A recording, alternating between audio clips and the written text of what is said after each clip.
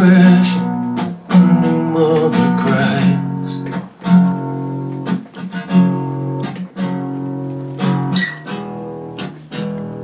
Listen to fall to the floor. Hello, welcome back to another pen talk.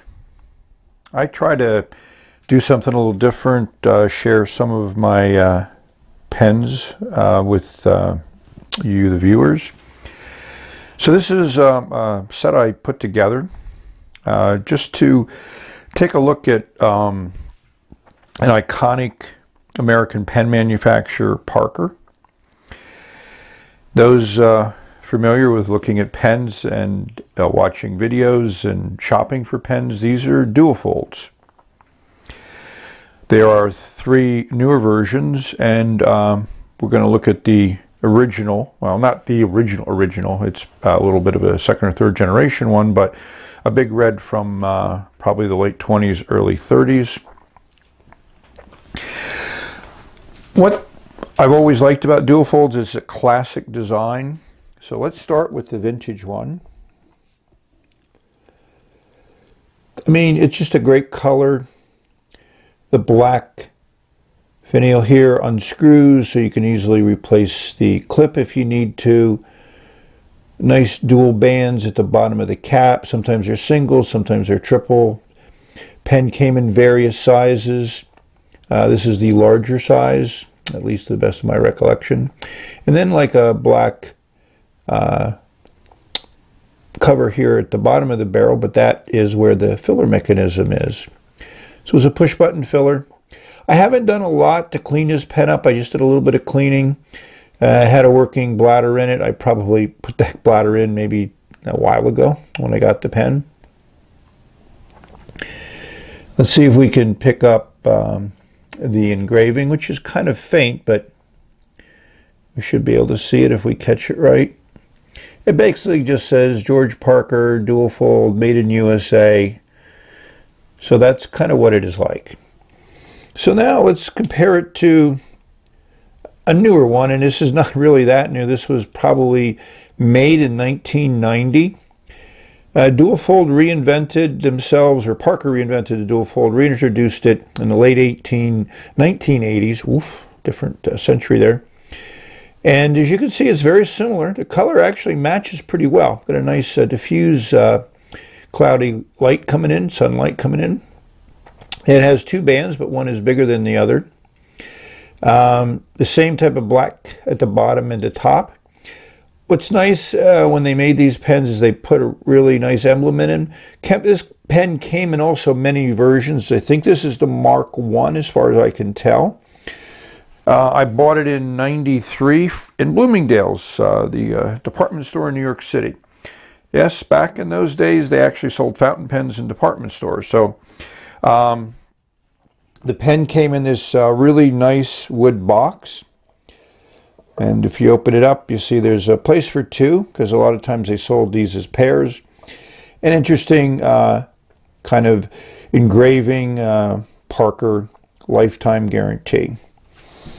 The pen came with an interesting booklet. So again, this was kind of like I think the rejuvenation of fountain pens. When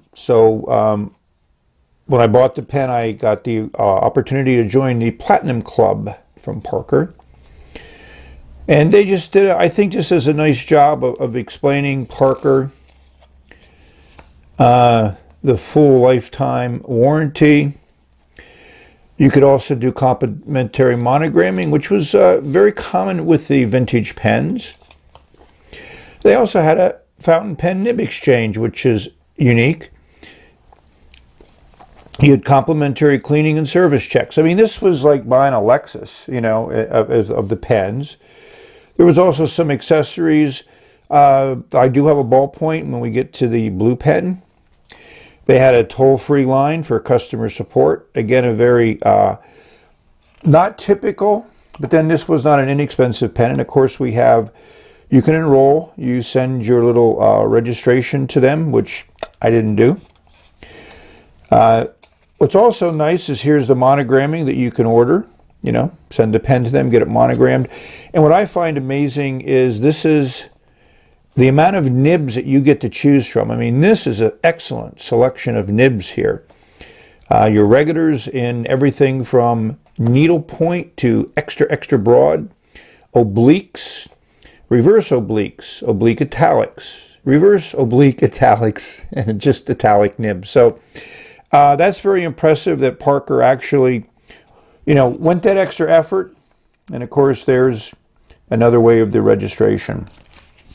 So I'm just impressed with that. Let's take a look at another one. This is also probably a Mark 1, or it could be a Mark 2. The clip is slightly smaller on this one. The other thing, if we get a close-up here, you'll notice this thin band here is actually raised and here it's flat. And it's also true about the bands at the end. These are all heavily plated with 23 karat gold, so they seem to hold up well. I think this is a PMMA acrylic. It really has a lot of depth to it. It's a beautiful blue. So one of the common colors that came in red and green, there was a lapis lazuli. There was an ivory one. They did a lot of variations of this pen.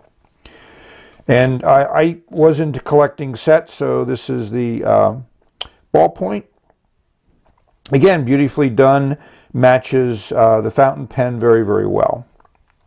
So I have inked up the two red ones, so we will take a look at their writing, but I thought I would just use this one as my demonstration. So it's an unscrew cap.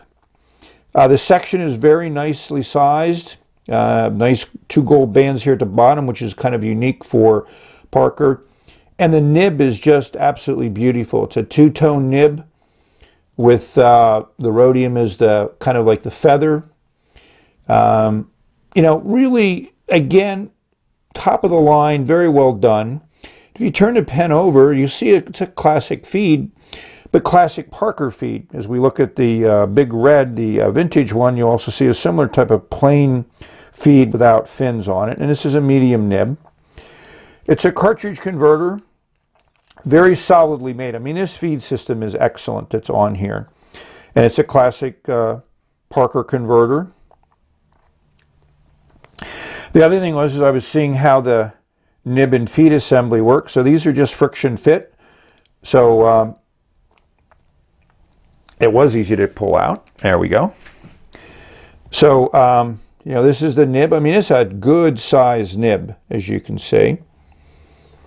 And the feed is also, I think, quite unique. It's a plastic feed, probably injection molded. The fins are really in the back part of the feed.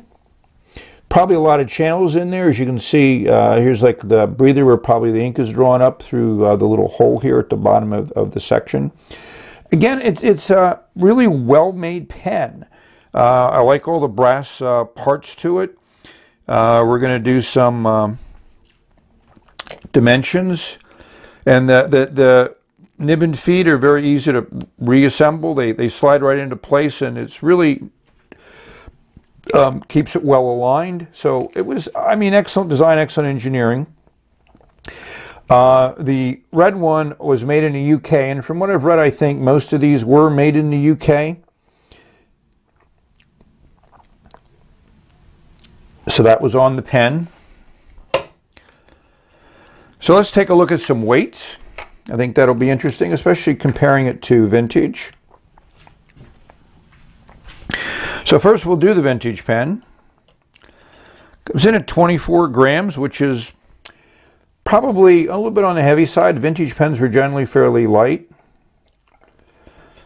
Cap is 8.4, so the majority of the weight is in the barrel, which is what you would expect from the size of the barrel.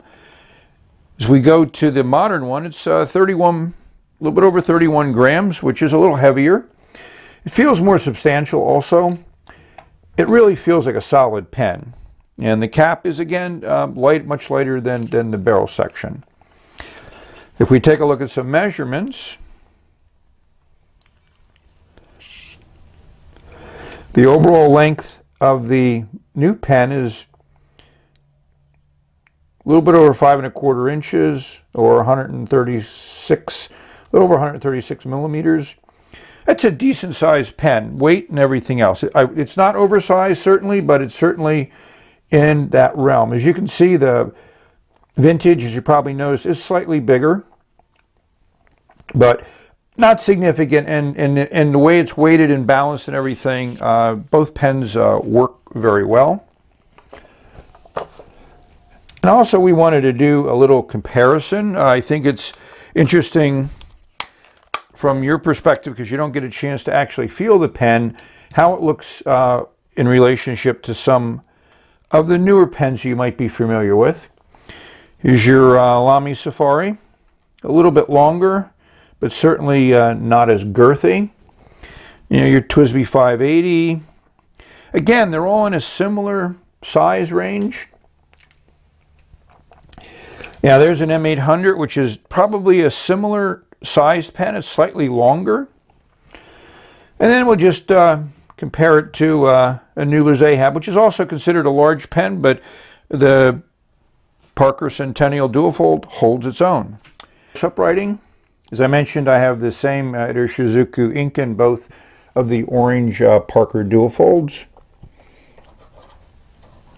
We're starting with the vintage Big Red.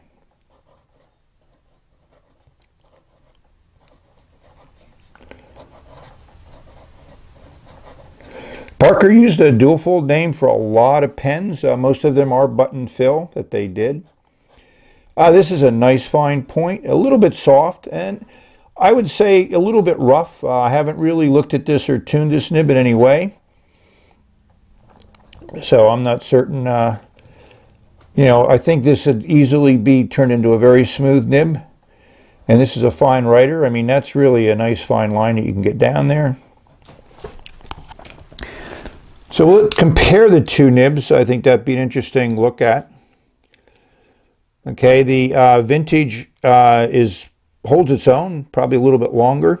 Who knows what's buried inside that feed, but I think if you took them out like we did on the blue one, you would see that that nib is much longer in the newer Parker. The design on the new Parker nib is also quite nice with the two-tone.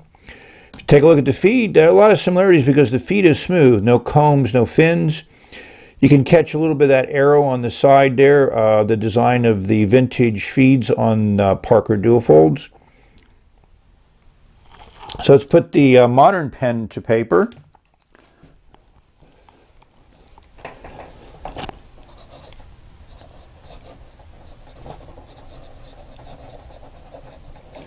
And you can see immediately this is a much wetter nib. And that's almost, I'd say, on the broad side, and a little bit of pressure, it opens up better than the vintage opened up. But this is a wet writer. 1, 2, 3, 4, 5. That's a lot of ink there. And it's a pinkish red, as we see from the smearing it across. So hopefully you enjoyed this little review of some Parker pens. These newer models are still being made. They make different ones. They make different colors. They make changes to them. I mean, that's, you know, something that's nice if this is a pen that you are interested in. So thank you for watching. And may all your writing experiences be pleasurable, and may you have many. Bye.